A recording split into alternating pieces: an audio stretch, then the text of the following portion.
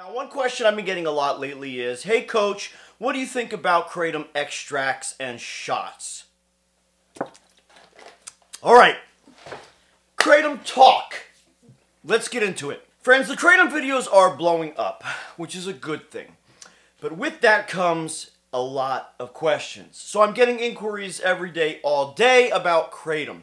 And I'm grateful for that. Because that's really how we're going to get everybody the proper understanding about KRATOM, so that they know what they're getting into before they even get into it. Because unfortunately, many people are getting involved with KRATOM without knowing its potential harms or the transparent truth about the dependency. Now, one question I've been getting a lot lately is, hey coach, what do you think about KRATOM extracts and shots? And I've received that question at least 24 times in the past couple of weeks in about a dozen ways.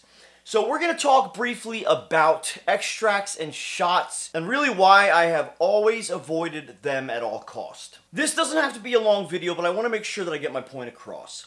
KRATOM shots and extracts are really the quickest way to get yourself, your body, and mind addicted and dependent on KRATOM. That's really the problem with them. Now, we know that KRATOM works on the opioid receptors within the body. Now, that's not just the only receptors that it works on, but it is the primary group of receptors that KRATOM does work on, okay? KRATOM also affects dopamine, serotonin, neurotransmitters like that, potentially norepinephrine and things along that nature. But when KRATOM comes in and hits those fresh opioid receptors that have never been saturated with any type of opioid or opiate, but again, please remember, my personal belief is KRATOM is not an opioid nor an opiate. It is something entirely different. It's KRATOM. That is my opinion. So many young people, especially in the bodybuilding community, are being encouraged to turn to KRATOM, encouraged to try KRATOM. But what happens is nobody knows how much KRATOM to start with.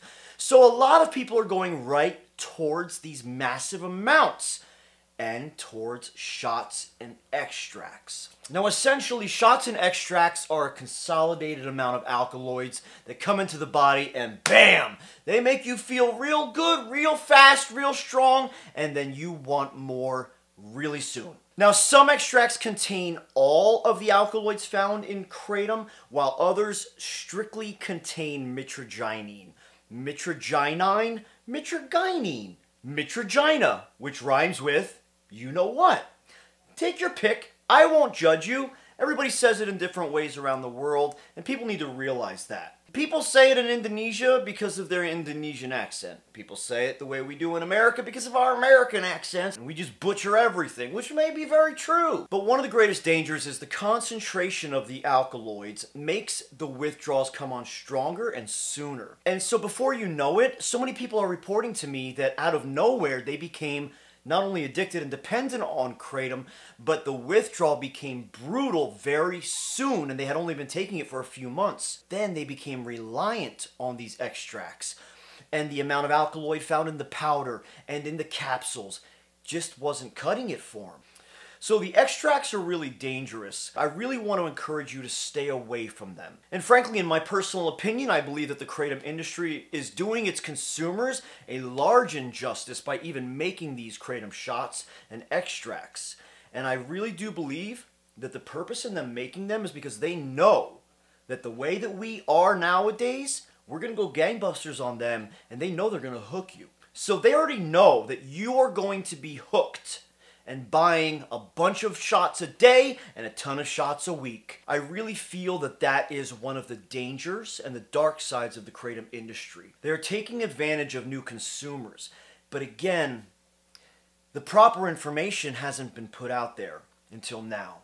And that is why I make these videos. So I hope that you all can really take the time to watch all of my KRATOM videos and have a larger understanding, a broad spectrum of the truth about KRATOM, because this is vital right now, guys. And in the future, a very dangerous topic is the potential deaths associated with KRATOM use, which is going to be a very difficult topic to get into because it's a sensitive topic.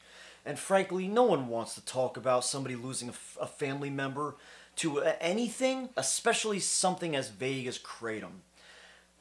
But I have some strong feelings about this, and I really want to make sure that they become known. But that's certainly for another video, and it's going to have to take me some time, frankly, to prepare you all for me to make that video. It's definitely going to rub some feathers the wrong way, but sadly, I do believe that the wrong information is being put out there. As I always tell you, I'm not a doctor, I'm not a scientist.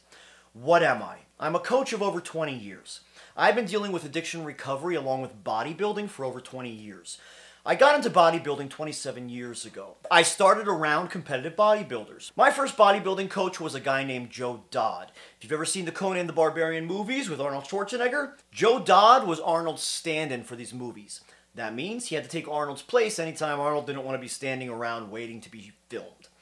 Joe Dodd looked and was built just like Arnold. That's how amazing his physique was. Now, one of the reasons I've always been so transparent about bodybuilding is because Joe was always transparent with me. He never hid anything. He told me straight up the truth all the time. He didn't hold anything back. He didn't hide anything. And I was only 17 when I started with him.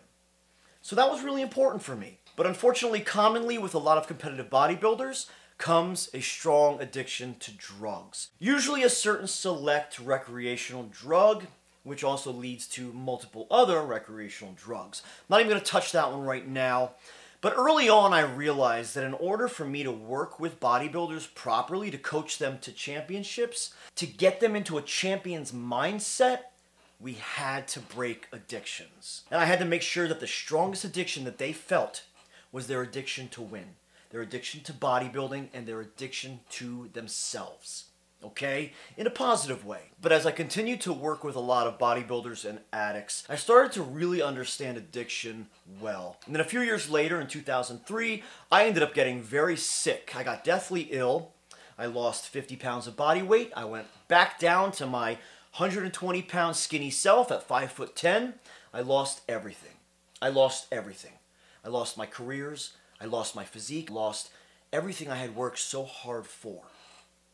And that's when I got addicted to pain pills. Not because I wanted to be, but because I had to be, just in order to live through the amounts of pain that I was in nonstop. And since then, I've been through a host of accidents. I've experienced a lot of severe, chronic, daily, and debilitating pains. And unfortunately, the only way to live through that amount and that frequency of severe pain is to mask it, to cover it up. But back to my purpose in coaching and in bodybuilding, I have personally found within my own life and many, many, many hundreds of my clients that the best replacement for a drug addiction is an addiction to dopamine. Getting hooked on hardcore training, bodybuilding with a goal, bodybuilding with a winner's mindset. That transfer of mentality has kept so many of my clients turned friends off and away from their DOC, their drug of choice. And many of them have now become successful in many other aspects of their life because they are not focused on their addictions.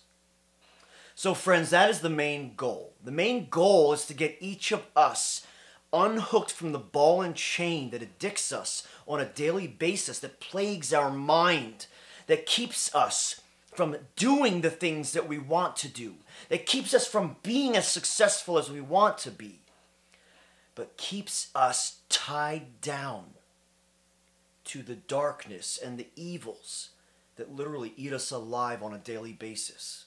So friends, thank you again for watching. I truly love you all. I pray for all of you every day. And God above has saved my life many times. And He's there for you. So stay tuned for the next video, guys.